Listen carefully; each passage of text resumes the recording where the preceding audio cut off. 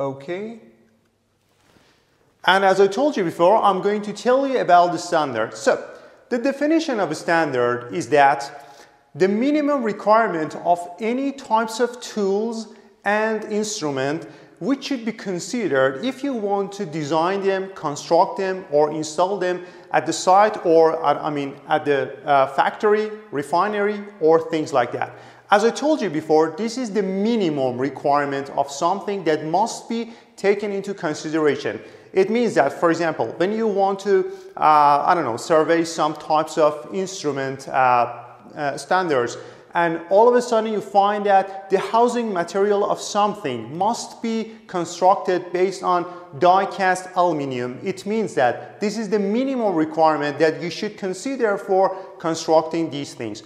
Otherwise, it means that you do not consider the standards, and actually there is a gap between the thing that you design and the thing that has been considered in the standard. So it's so important for us to follow and obey all the things that has been written in the standards, because as I told you before, this is one of the most important things that you must consider during your designing and constructing, supplying, and installation.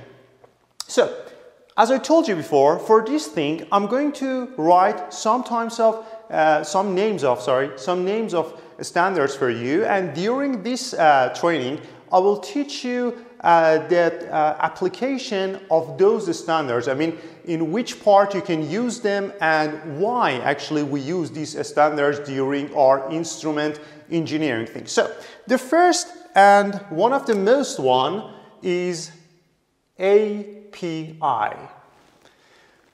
This standard is related for American Petroleum Institute, and undoubtedly, without any hesitation, I can tell you this one is one of the most applicable one in the world during the instrument designing, constructing, and those types of things. For example, I want to make an example to clarify this issue for you.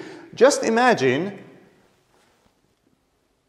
I'm writing API 551, or for example 553. The first standard that I wrote for you, 551, is a type of standard that you can find all types of measuring things, measuring, designing, and those types of things. This standard includes all things related for pressure, temperature, flow, and level measurement. Just imagine me as an instrument designer, if I want to design some types of standards related for flow or temperature or pressure or so forth, I have to take a short glimpse on this standard and find out about the requirement that this standard requires to consider in my project. For example, if you want to check the IP grade of the instrument, you must check this standard, in which you can find, for example, the IP grade of something is 65. It means that, as I told you before, if you consider it as 54, it's totally wrong, because in this case you do not follow the standard, and that's for sure. There is a gap between the thing that you are designing and the thing that has been considered in this standard. So, for example, for the second one, 553, this standard is related for control valve in refinery. For example, if you want to design and construct a control valve in a project related to the refinery, you must obey and follow all the things that has been written in this standard for you. It's so important, and you must pay your full attention here. For example, for controlling the flow application or flow controlling in a pipe, you should check the related valve characteristics of the valve. Maybe, for example, it must be equal percentage or these types of things. So it's so important that you follow these things. During my words, maybe you found out some other things such as valve characteristics, or I don't know, for example, equal percentage or things like that. Please don't be worried, because in this training integrity package, I'm going to teach all these things for you. So here I'm just trying to make some examples for you that in which standard you will find which types of things. So as I told you before, please just wait. In the following parts I'm going to teach you all those things as well. So actually, I made some examples related to these things, and I told you during those parts of this standard you can find some items related to instrument engineering designing. But I want to tell you some other things. This standard includes some other things related to pipes, material, or things like that. For example, let me write something here for you. API 5L grade B.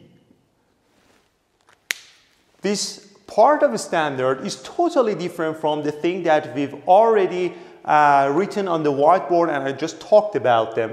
This part of this standard is just related to designing the material and choosing the material for the pipes.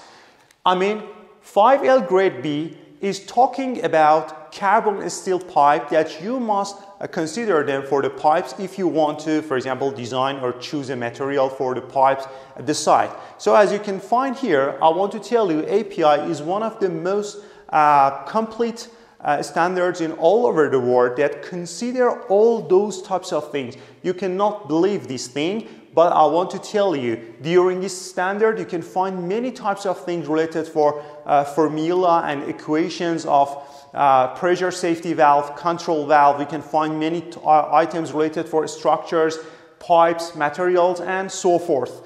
Each engineer at the site, based on his major and profession, tries to use one of the the parts of this standard to design and construct an installation of the project. For example, me as an instrument engineer tries to use these types of parts to, for example, calculate or choose instrument things, valves, or so forth.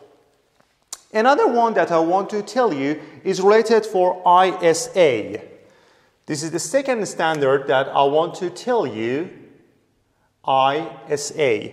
Actually, International Society of Automation. Undoubtedly, I can tell you this one is one of the most famous and well-known among all instrument engineers in all over the world. In this standard, you can find many types of things. After that, in the following part, I will teach you some items related for P and ID, and I will teach you how you can complete a datasheet in instrument.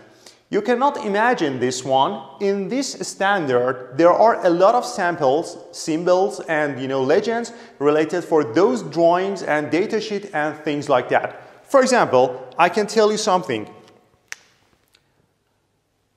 ISA S5.1 is one of the most well-known and named standard considering all things related to P and ID, symbols, legends, and those types of things. For example, a circle can show the instrument at the site, or in the drawing as well. So if you want to, for example, code some types of instrument at the site, there are some abbreviations that can help you to put those things during the P and ID. For example, PG is standing for pressure gauge, or for example, FT is standing for flow transmitter. All these symbols and legends and the things that I've just already told you has been considered in this standard, and each instrument engineer should use this standard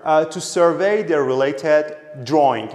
As I told you before, there are some other documents such as datasheets in which actually you can find many types of designing parts such as material, a lot of factors related for designing such as accuracy, range, calibration range, and many other things too. So there is a sample in this standard called as ISA 20,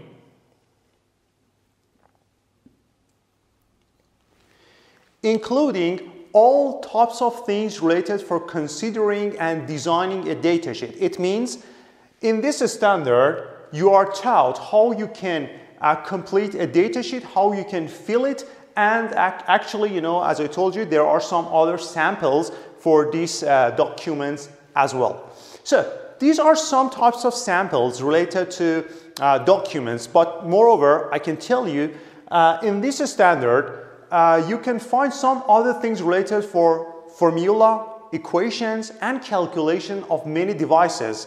To draw an example, I can tell you ISA 75.01.01 is a standard related to calculation of control valve.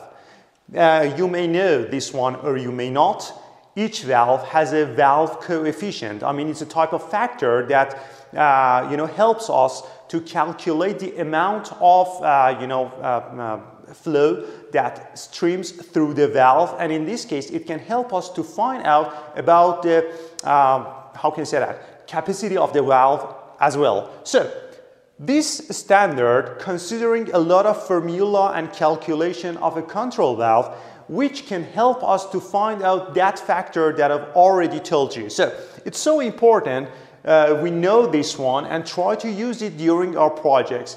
As I told you before, in the following parts of my training, I will teach you how we can use these types of standards to pave the way actually in our projects, and how we can use these things to calculate a valve too. There are some other parts in this standard which will be totally applicable for us for designing, and as I told you before, these things just are some types of examples of related, the part of my training.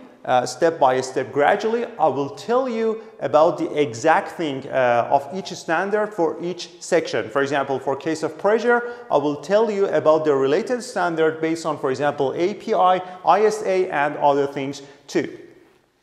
Another standard that I want to tell you is